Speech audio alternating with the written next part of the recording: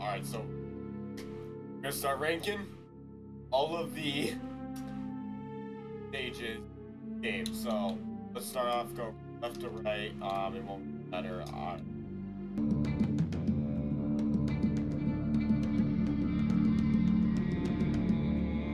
Okay.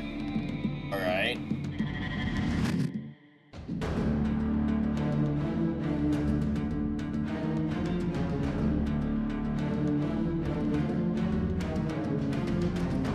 It fits the idea of like it's an invasion is about to start.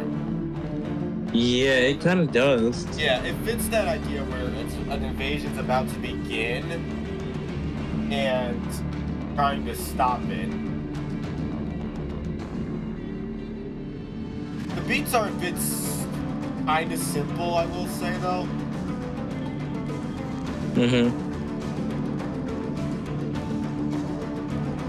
It almost feels like a Pirates of the Caribbean scene. Like the readying up for something, yes. Yeah, I give it a... Yeah, I kind of give it a 5. What are you gonna give it? Let's see. Oh, yes. A 6. Alright, 6.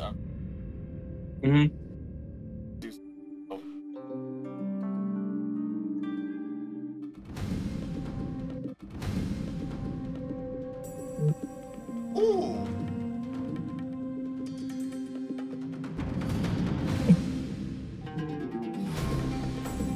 Okay. Okay. Got a bit more upbeat to it. It sounds much more lively. It's also better because with Outworld, it was always this wasteland that was always governed by Shao Kahn, but now it's actually this full-on place where there's actual people living in and enjoying their lives, kind of. And right also on the background, you can see got like fireworks in the back. It's a lot more festive. There's a lot more fun happening in Outworld than there is. Yeah. Instead of people just working out. Yeah, look at the guy in the background. Just clapping, he's just cheering Sub-Zero on. I give it a 7. It doesn't go crazy, but it's simple. So I give it that. It's like it does like a good way of starting off. So I give it a 7. Ooh. Ooh.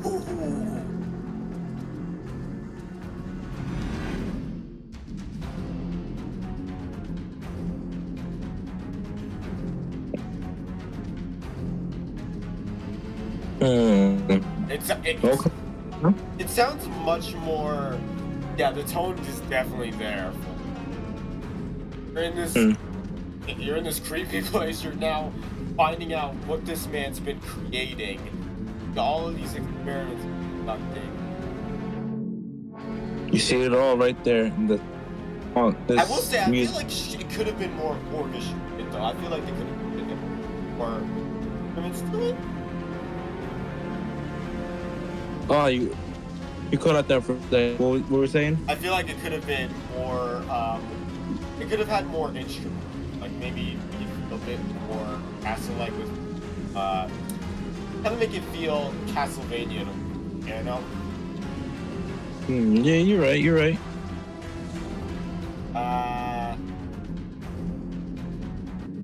Wait, hold up.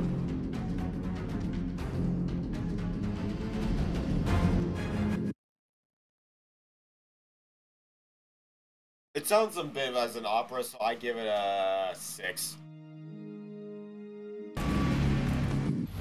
Okay, now it has a good start to it. There we go. Yeah.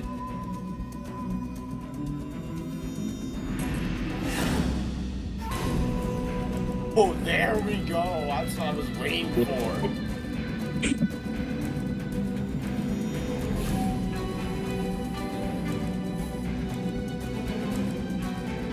We're about to have an epic showdown here. Yes. Or yeah, no, an epic training montage. You're about to just have this amazing training sequence. Yeah, I'd say 8.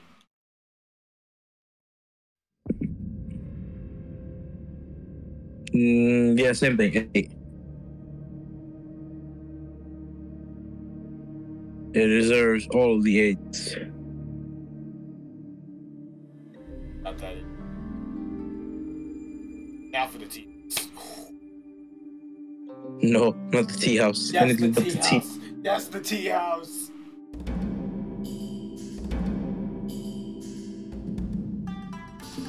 Always the tea. It sounds so fun in here.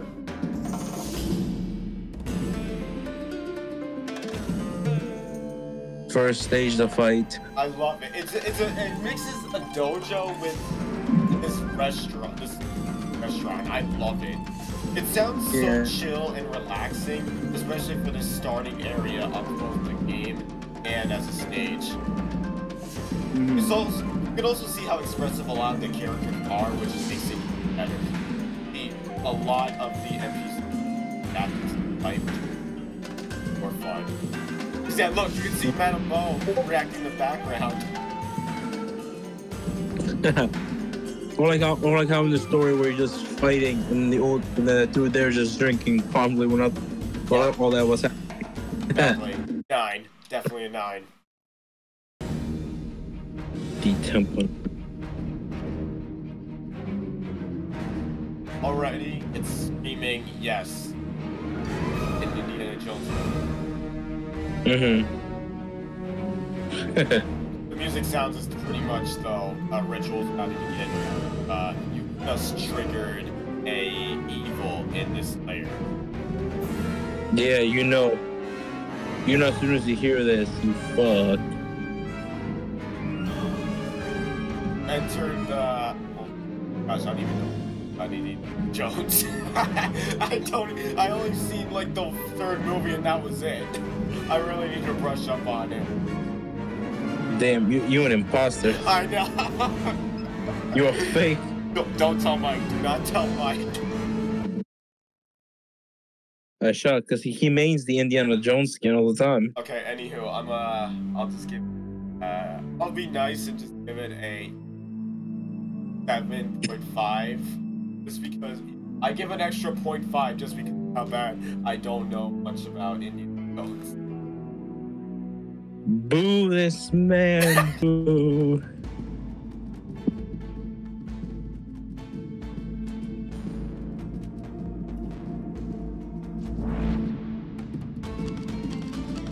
The big thing I love about this is it feels very imperial. It doesn't in the presence of the Empress of Outworld. You're in fighting for her pleasure or for the oppressor, and she's watching us along with Outworld. Yep, no pressure at all. Also, the beat, I love how the beat is for the beat is so well done. Yeah, I can feel it. Bro, the keys on this sounds so good.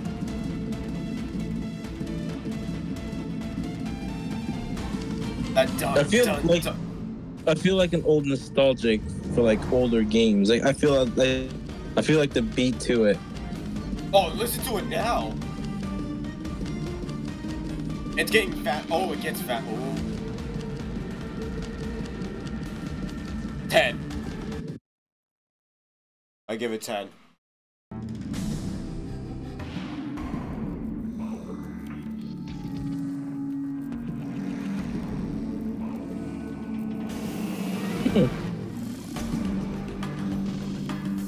Okay, I love that sequence transition. Okay, that, well done.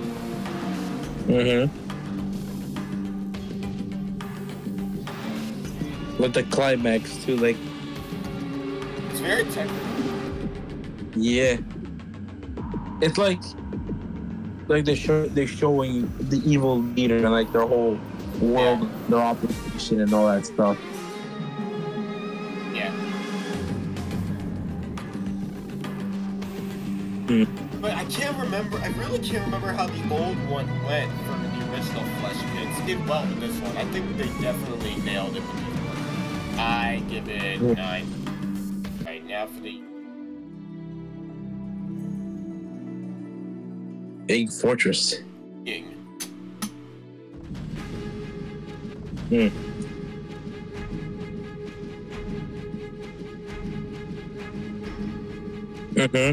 Sounds so crazy, this one. Alright, keep going, don't stop. Build it up.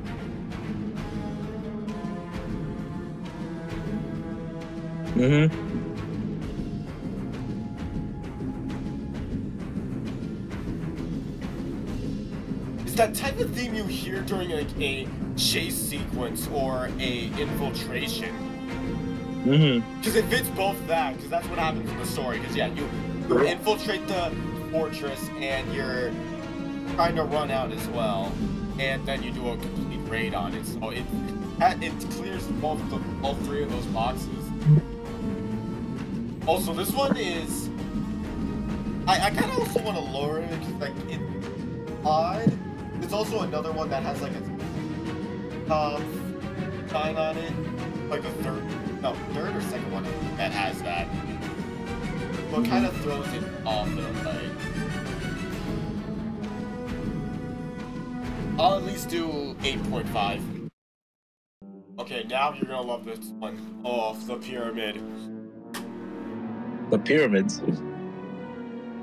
You know they're based on alien technology, right? Yep. No. No.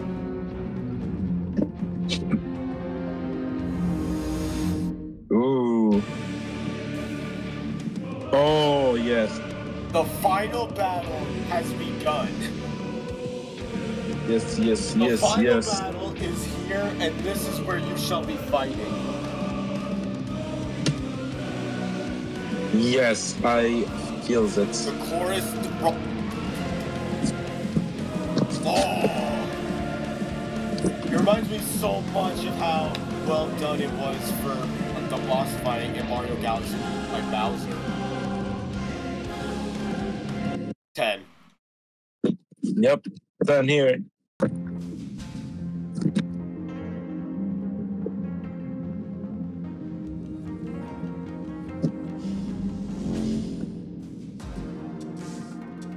Oh, what's weird? Does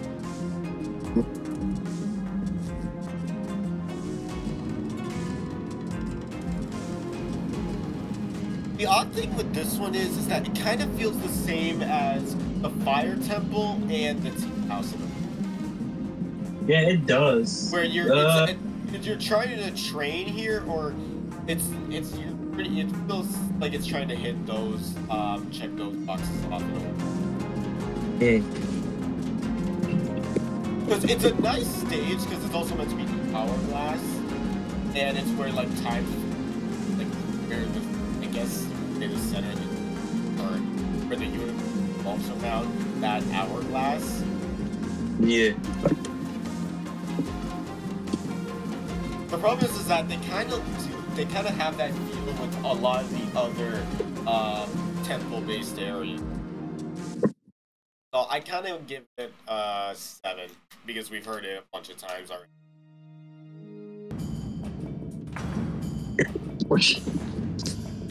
Oh, I like it.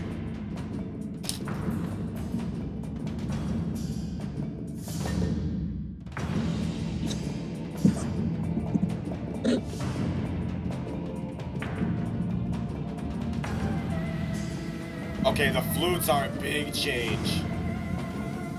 I was hoping to hear some flute at some point throughout this whole game. And I was surprised to hear this one have. I was so glad to hear that from them.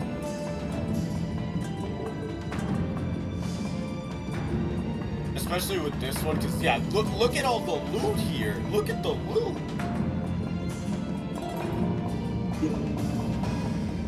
Because you only fight here a few times, and that's only to like escape. But while you're here, you just are fighting in front of all this loot. Hey. Okay, and the beat. Okay, okay.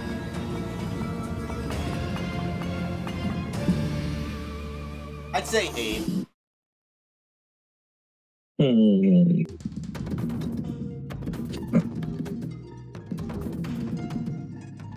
Again, the foods come back.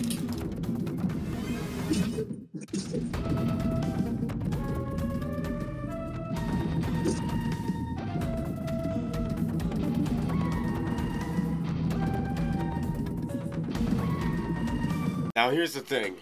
I'd say 10, but it's not as good as the OG one from MKX, or no, not X, 9 or 2. Mm-hmm. It's kind of being its own thing, which I respect. I do definitely respect that. So I give it a 9 for that. It just does not. It's not as close to the OG one. Left, right, down, triangle.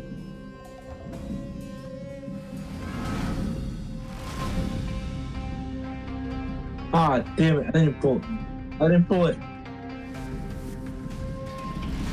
It kind of reminds me of the gardens they had in MK9 in a way.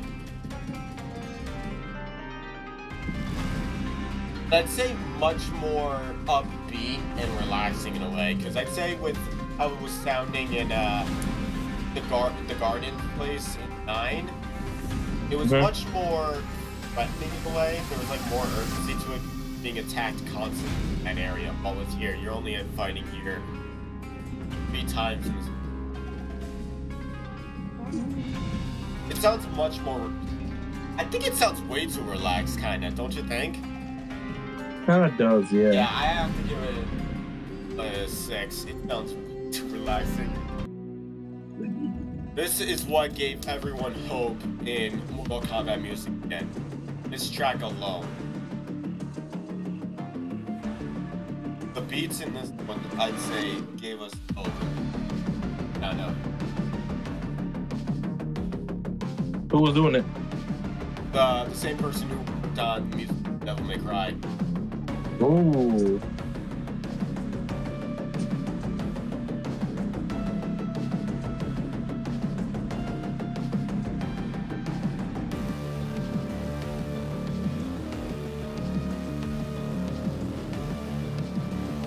It brings back that techno vibe that was in Mortal Kombat.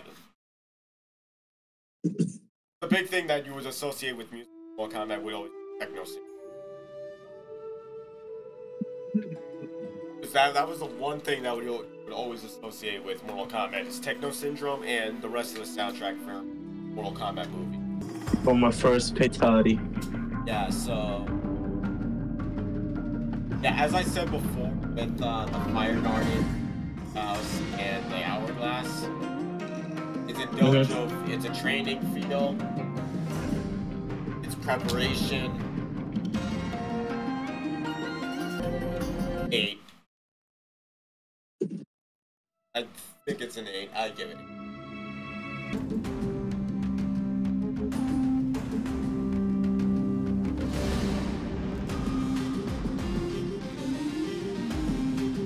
What's weird is that it sounds so lively.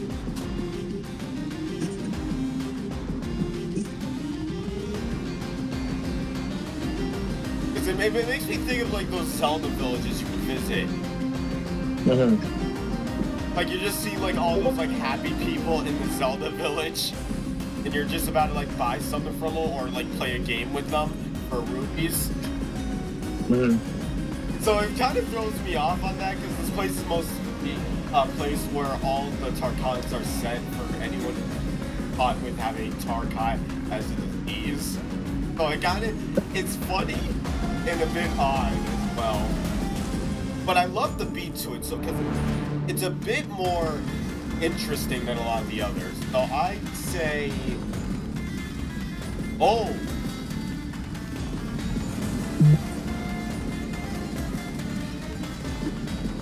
I give it. You're gonna give it? 8. I'd say... I mean, I like it. Yeah, I kind of want to. I want to give it a 9, but it almost ignores its narrative in a way, which I'm kind of happy about.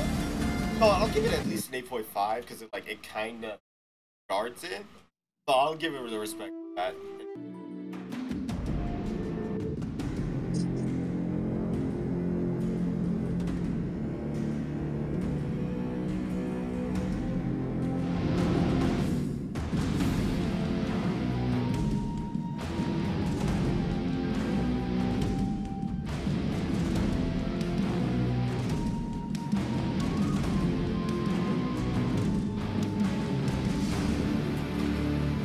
This one's kind of odd. It's trying to still be the living wood, the living forest, while also trying to be dramatic as possible.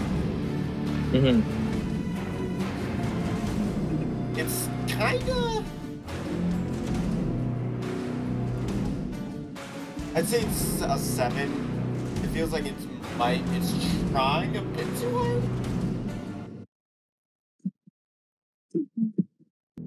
Now for the last one. Dragon Army. Ooh. Crazy. Best stage design in my opinion. The Dragon Army. Yep. What was wrong with that?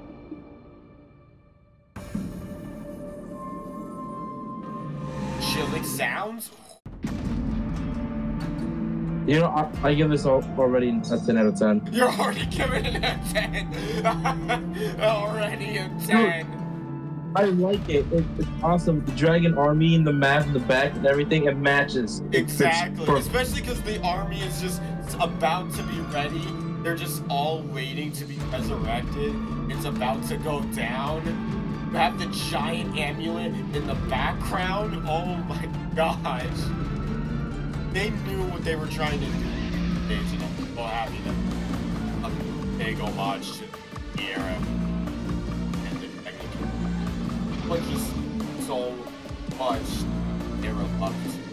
Happy that 10 out of 10.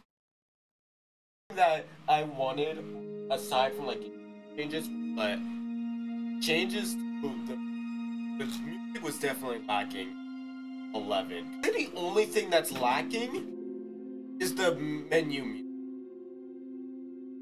The menu music is the only thing that's lacking because it doesn't change. It stays the same as you go into the character select screen. Because normally it's supposed to change when you're at that type of screen. So for them to keep that same type of music, I kinda hate. I kind of was not happy about that. I would just rate that I honestly rate it a... If I had to give the rating for the menu, I kind of give it a... You a hater. I give it a 6. Or no, it's like a 4, because the problem is that it sounds dramatic, and then it sounds lively, and then there's no in between. So it's a weird back and forth they have with it.